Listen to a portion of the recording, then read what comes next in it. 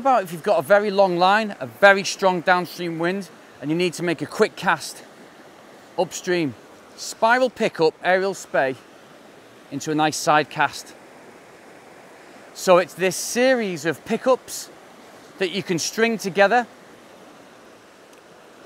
to beat these situations. In this situation, as I say, got a very strong downstream wind, spiral pickup, aerial spay, duck, but you get the cast out and you can get really good casts out. So if I've got a fish rising just there, strong downstream wind, spiral pickup, aerial spay, pendulum, dead drift presentation. 3 different sort of pickups and presentation casts. Having them all in your armoury means you catch more fish. It's as simple as that.